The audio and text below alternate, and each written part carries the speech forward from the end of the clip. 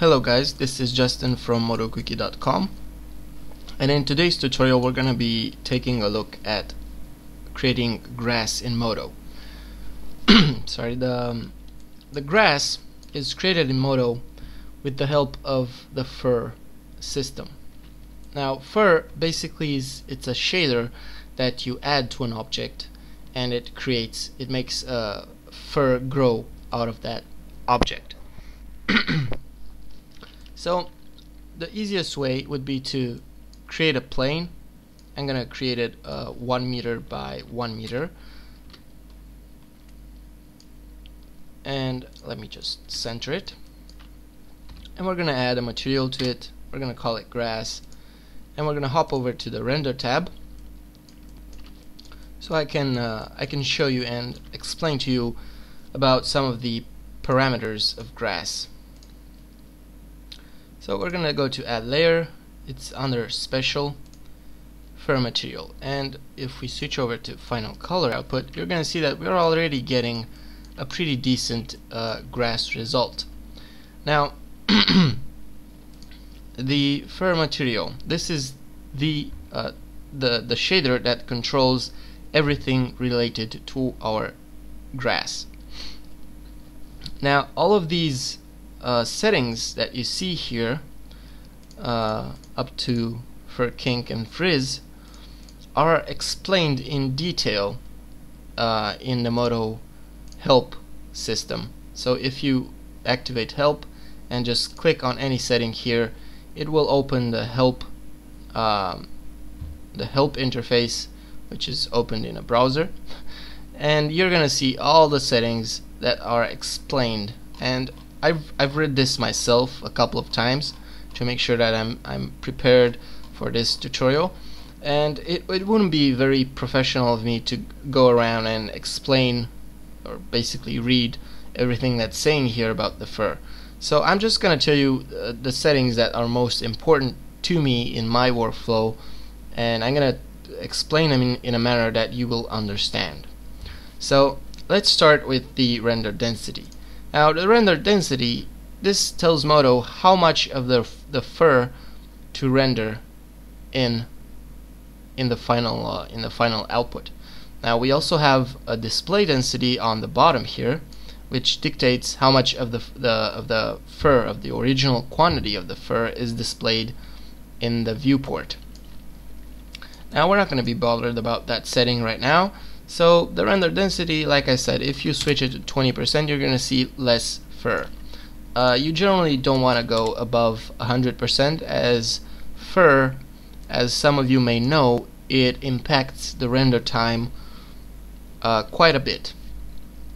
Next we have the seed, which is a random number which should give you a different result. Next, the spacing. The lower the spacing, the more fur you're gonna get in your scene. This is practically what happens. Theoretically, the spacing basically says how much space there is between individual strands of fur. Next we have the length, which does just that, the length of the strand. Now of course these values here are scene dependent. So I have a plane that's 1 meter by 1 meter. So if you don't know, or you wanna get an approximate result, you wanna click automatic sizing, which gives a decent result. So next we have the width. Now the width says just that. What's the width of the strand? If we set this to 100%, you're going to see that we get, let me just zoom in here to show you, we're going to get some pretty thick strands of grass here. The taper is I just increased that to show you the taper. So the taper says how much taper is going on. So if we set this to 100%, it's just gonna, the cylinder is gonna taper to the tip. So generally for grass, value of between 90 and 95% should be okay. I'm gonna switch the width here to 50%.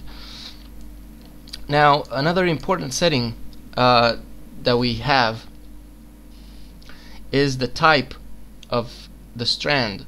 So we have cylinders and strips. For grass, strips is better because cylinders are basically cylinders. So cylinders means that you get more geometry. More geometry means that it occupies more memory.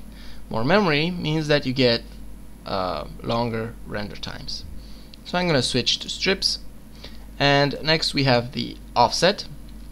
The offset, I'm going to set it to 50 millimeters so you can see.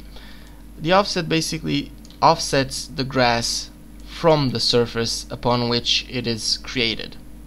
So if we were to set this to minus 50 millimeters, the grass is going to be under, and under is not happening. It's not getting any geometry here because it's of course under, and it flattens basically. So when you're creating grass, I want to keep this at minus 0.1 millimeters so it looks that it's really sitting there. Next we have an important setting, billboards. What this does, if we set it to trees, let me just switch to a more lighter part here. If we switch to trees, you're gonna get individual planes that are sticking out. So this can be used if you wanna create some trees far away from the camera, and you can assign alpha maps to these planes so you get fast trees. Of course you would have to tweak the spacing and the length and some of the other settings. Leaves does exactly the opposite. It basically sets some leaves on some planes, one polygon planes on the floor. This can be used to create leaves that are sitting on the ground, so you know, forest scene or whatnot. So I'm gonna turn it off for now. Next we have the max segments. Now the max segments, this tells us how many segments the grass has. I'm gonna zoom in on a strand here, and you're gonna see that it looks pretty unsmooth. That's because the max segments are set to 8.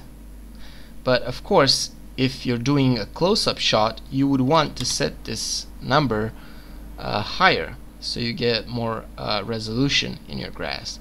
But for a distance shot like this one, I wouldn't go above 5. Now we have the strip rotation. Strip rotation, it basically rotates the strand, so you would want to have a bit of strip rotation. Now a pretty important setting is the view frustum culling. The setting doesn't work in this scene particularly because view frustum culling is made for big scenes that have a lot of fur. What it does is it basically cuts out the fur that it's not in the camera view. So if you have a large field with grass, it will only calculate and render the fur that is in the camera view. If you have view frustum culling off and you render, it's gonna render slower. If you have it on, it's gonna render faster. Now adaptive sampling, it's it's a setting that helps you fine-tune your grass. Again, it's recommended for larger scenes. Next we have remove base surface, which does just that. It removes the surface on which the grass is created. This helps when you want to have a different texture for your ground. Or you can leave it and you can use a multiple number of textures to create your ground. Next we have the use hair shader. This basically what it does, it orients the specularity of the strand towards the camera.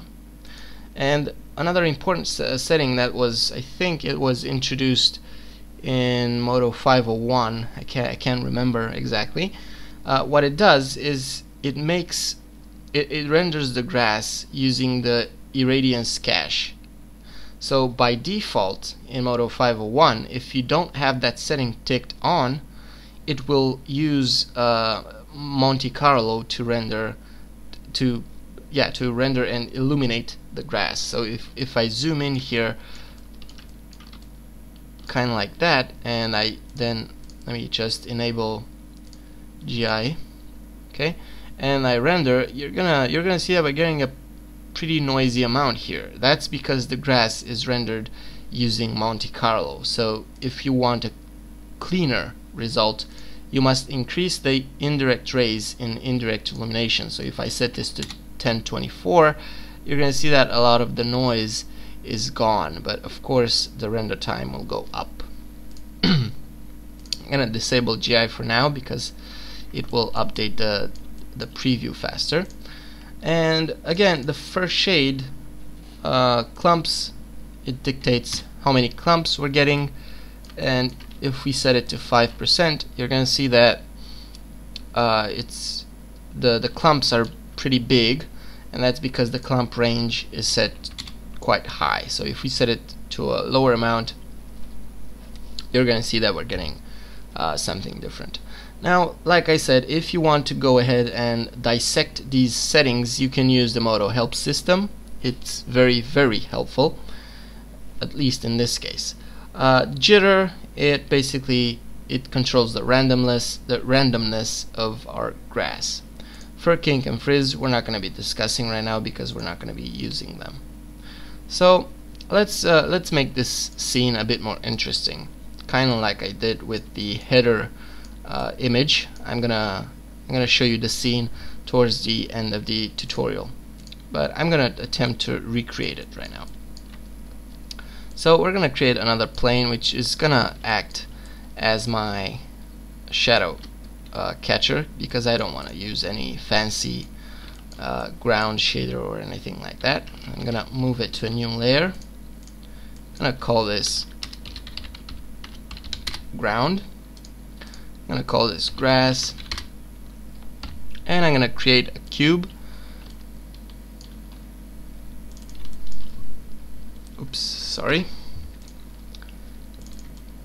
And I'm gonna make it smaller, and I'm just gonna bevel the edges a little bit. I'm gonna move it above. Okay. And the camera, gonna put it like this. Want the shadow right there on the right. And now I'm gonna assign materials to my ground and to my cube, and I'm gonna enable GI now, and I'm gonna change my environment to physical based daylight. But before that, I'm gonna duplicate it. I'm gonna toggle only visible to camera. I'm gonna untoggle this one to be visible to camera. I'm gonna set it to physically based daylight. I'm gonna set the light to have a spread angle of 2 and the radiant excitance to be 2. Okay, and now I'm gonna move the ground above the base shader. I'm gonna add another shader to it, and I'm gonna change the alpha type to shadow catcher. There we go. And I'm gonna assign, I'm gonna make my cube orange color, and I'm gonna put a bit of reflection on it, kind of like that. Okay, and now let's talk about the grass, because this is why we're here. I'm gonna zoom in a bit. Okay, so now we want to fine tweak our grass so it renders acceptably. So right now it's not gonna render that slow, but sometimes, like I said, in bigger scenes, it can render slowly. And see, it's already crunching the grass right now. So you see, it takes a bit to render. I'm gonna abort the render right now because I'm okay with the view. Now, when you're tweaking your grass, you might wanna have, oh, that's why it was rendering so slow. I'm gonna turn this down to 64. I'm not really interested in quality right now. So I'm gonna turn off my global illumination because I want to see the grass update more faster.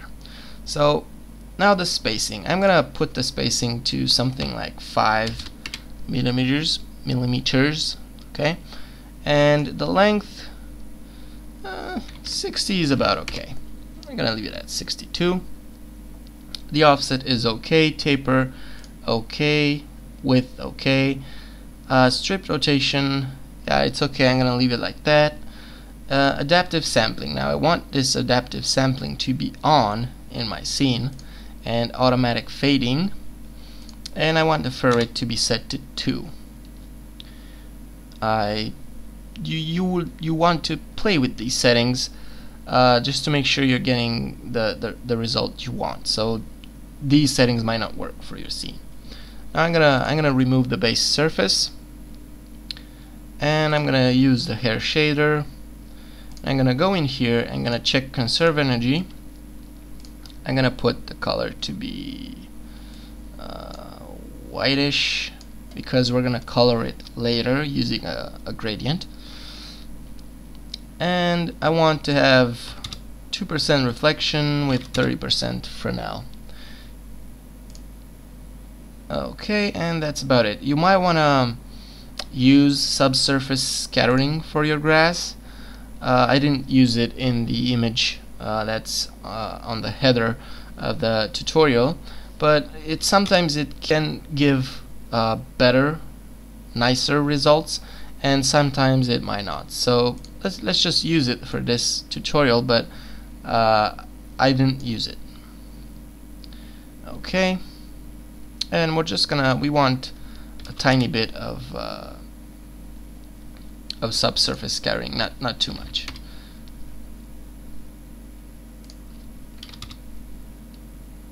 Okay, and you can see some of the green leaking through. Okay, and we have the fur material here, and we're gonna go over to fur shade, and I'm gonna set my clumps to 10%, and the clump range is gonna be 12 millimeters. Okay, strays 3%. And now let's play with the jitter. Now I want the position and direction jitter to be fairly low. I do want the growth jitter to be 70% and size jitter to be 60.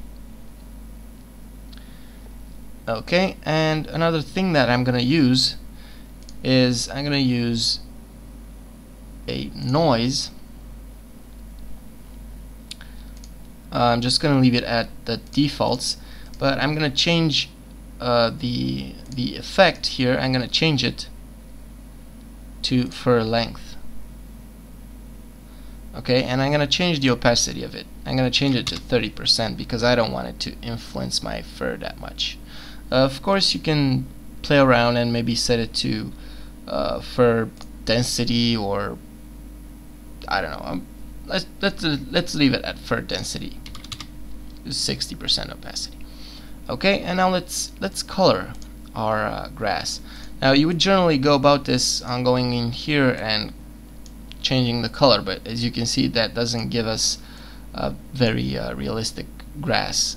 So I'm gonna use a gradient to color it. So you can find the gradient under processing, gradient, and the default input parameter is set to incidence. Now we don't want to use that. We want to use fur parametric length. Don't use fur length because it won't give you the result that you're looking for. So I'm gonna edit my gradient, and in this gradient window here, 0% represents the root of the grass and 10% represents the tip. So I'm gonna add another key here and set it to 100%, value 1. I'm gonna zoom in on these two, and now between 0 and 100% I'm gonna add a bunch of keys. So I want the root to be brownish, like the ground, and I want it to start at around 10%. So around 10%, let me just rotate the camera a bit so you can take a look, and you can see some of the brown right there. And we want it to fade into a more greenish color, but still dark. And we can make the fade distance a bit bigger. Okay, and now comes this middle part between 40 and 60-70%. This will give us the general look of our grass. So you might want to tweak this one a little. Next we have the tip. We're gonna leave those middle keys right now untouched. So the tip, we want it to be yellowish green, like that. And we want it to limit just to the tip here, so I'm gonna pick another yellowish green color for the keyframe right behind it. And now this one is gonna be again another green. And if you want to add more diversity, you can add this one to be like that. And now if we enable global illumination, see, we went a bit overboard. The colors are way too saturated, but for this example it's gonna work. Okay, and I'm gonna set the ambient intensity to 0, and all we have to do now is just render the image. And depending on your machine, this might take a bit, but as you can see from our previous attempt to render, this is rendering quite fast. And you see, we're not seeing that noise that we saw when we zoomed in on the grass, but I'm gonna guarantee that if we zoom in, we're gonna see the noise, and we're gonna have to up the raise. So if you're doing close-up shots, you want to have more indirect rays. If you're doing some further shots, the indirect rays can either stay at 64, or in the worst case it can be like 256 if you're doing this for print, because you don't want any noise. Now another cool thing about grass in Modo is that you can use maps to control the density and basically every aspect of the fur. I'm just going to show you a quick one with the density here. So I'm going to switch over to Advanced OpenGL. I'm going to go over to Paint, and I'm going to go over to Utilities. I'm going to add color texture, call this density, save. Okay, and we can paint. So let's say we have a field of grass. Let's imagine this is our field, and you want to have a road right in the middle. So you can go over to the paint tools. I'm gonna select an airbrush, soft brush, nozzle, and I'm gonna paint black. So I'm gonna paint it black. I'm gonna choose a paintbrush. So I'm just gonna paint it black. The images that you use to control those settings are black and white images. So I'm gonna fill it with black, and next I'm gonna select the airbrush, and I'm just gonna draw. Oops, need to select white. So I'm just gonna draw something like that right through the middle. So if you want to have right now, so remember it's using the value, all the values between black and white. So right now this is not pure white, this is gray. So if you want to have a road without any grass, you might want to go ahead and just make sure that it's pure white. You don't have to do this in Modo. You can do it in Photoshop, but in Modo it's easier, because if you have a sculpted terrain or something that's I don't know, easier to paint in 3D rather than 2D, you want to do it inside Modo or any other 3D painting application, ZBrush, Mudbox, whatever. So if we switch over to render now, you're going to see that we're getting a funky result, and that's because right now the density, the image that we created, is set to diffuse color, and we want it to be set to fur density. And you're going to see that we're going to get fur right in the middle where we had white. That's no problem. We can just stick invert and it's going to invert. Now of course we're going to have a few strays here. Not really sure if they are fixed if you set the strays to 0. They should be, but they're not. So you may want to play around with it, but it's pretty good. So if you had remove base surface off, okay, you're gonna see that we're getting something. It's pretty good. So that's about it for this one. You can also use text or I don't know anything to create images of grass. So I'm gonna wait for your images in the submission form here. Also, it's not the end yet. I still have to show you the scene from the header, and I want to show you another cool thing, is that you can grass close-up shots work well work well with depth of field. So I'm gonna enable depth of field here, and right now it's pretty bumped up, but I'm gonna change the focus distance of the camera to be right in front of it, so right there. Okay. And we want the f-stop to be somewhere like 5 for this scene, and let's just say 3 iris blades, iris rotation. These are not important because they're more like they're settings for the bokeh effect. Okay, and if we set now, in order to get clearer depth of field, we need to make sure that our anti-aliasing samples are set to at least 64. And the filter can be anything. Right now it doesn't really matter. So let's render this. It's gonna take a bit to render because of the depth of field, but you're gonna see that the result is gonna be pretty cool in the end.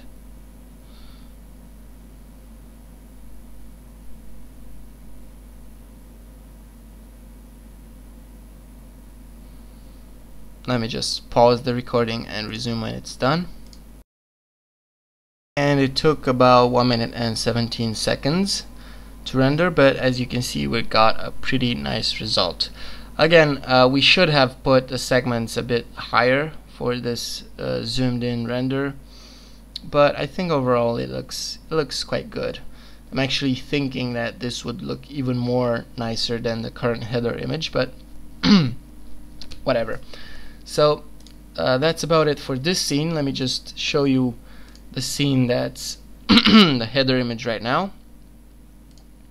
It's quite similar to this one, except that the grass was tweaked a bit more, and it's basically identical. I used the noise for the fur density and the cellular for the fur clumps, and the fur material is made for the scene.